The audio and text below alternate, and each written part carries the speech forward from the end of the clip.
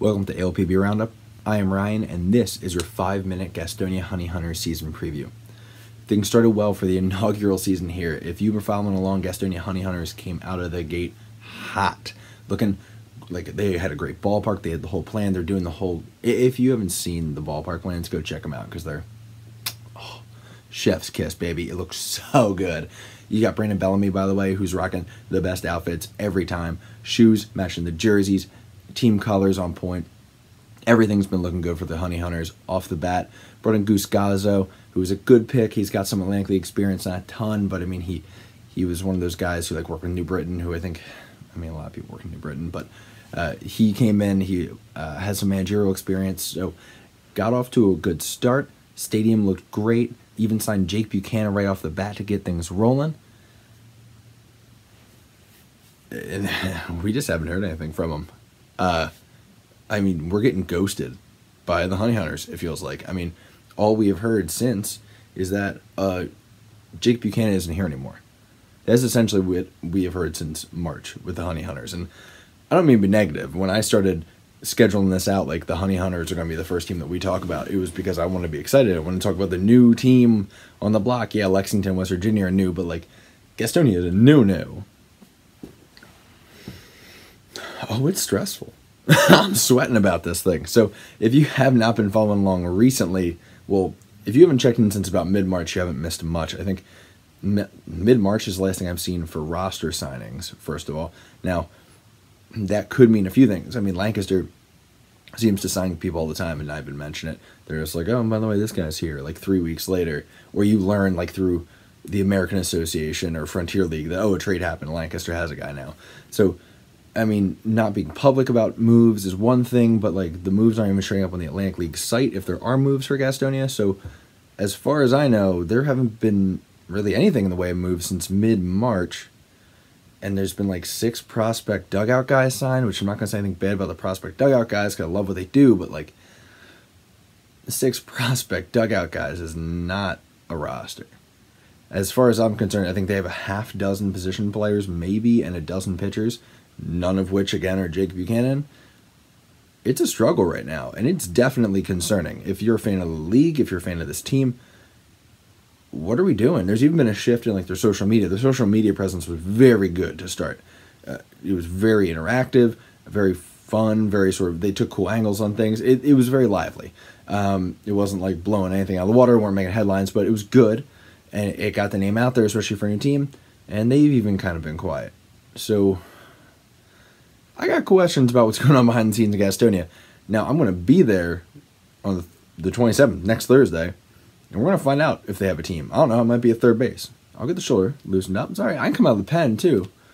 Regular Shohei Ohtani over here, don't worry about it. But I'm worried about who is on the field and what exactly is going on internally with this team. If you check their social media now, I swear, it's like, look at this kitchen. We're hiring.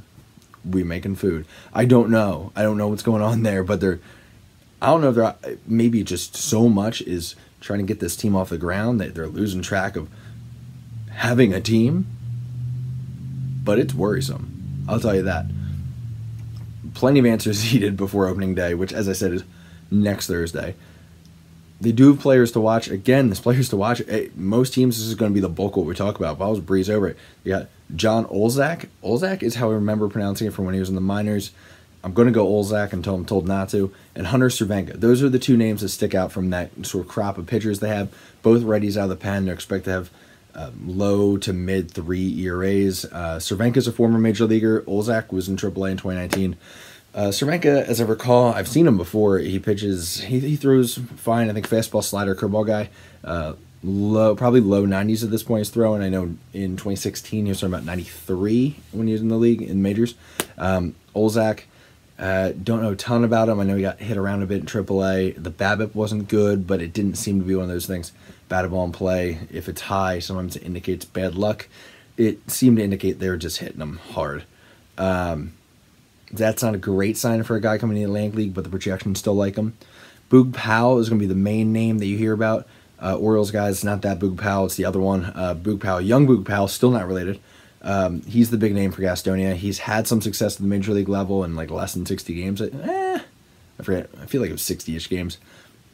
Had some success at the major league level, and he currently projects as the only Gastonia position player to post an above 100 OPS plus. That means above league average.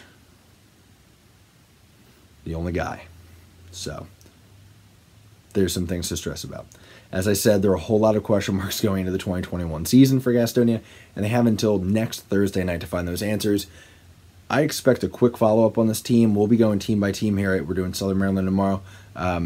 As they finalize the roster or publicize the roster, I don't know what the situation is. They're not even posting, saying like, hey, the boys are back in town. Spring training has started. Let's go. When we know things, you'll know things. We'll update projections. You'll see when we show projections. If Gastonia's moved, hey, they must be in business. Hopefully it's the right direction. But time is about up here. So it's time to put this team on our win probability board. We'll be updating this every season preview episode.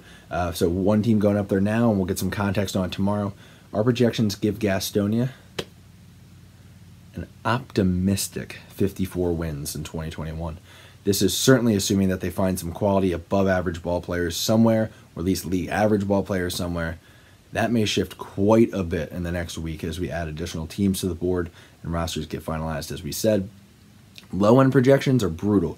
Low-end projections, that means, if they are signing guys that are basically bench players for any other team, which that's a real possibility at this point, and they just can't fill out anyone on this roster, and heck, if they lose Boog Powell because he comes out hot, that's a possibility too. Like if he's hitting well early in the year, you might not see much Boog Powell in this league. So our low-end projections have them at 39 and 81. One of the 1,000 projections we even did gave them I think it was a 24 and 96 season. So like, we get a range. That's how bad it can be. 39-81 was like 10% of the time. So it's well within range at this point in time. And their high end was 62 and 58. Things to worry about in Gastonia. We'll get a little more positive tomorrow. We'll be talking about Southern Maryland. We'll be talking about whether or not this is the year that they finally put it all together. Southern Maryland's got that look. Is this their year? Is this their year? Well, we'll take a little bit of a deep dive into their 2021, see who's coming back, see who's new in the Blue Crabs dugout, and we'll continue on our way, hopping over to the North Division. So very exciting. Follow us on Twitter at ALPB Roundup. Follow us on Instagram at ALPB_Roundup. Check us out at ALPBRoundup.com. We'll be posting the videos. We'll be posting daily updates as the season starts. And until then, I'll see you soon for more season previews.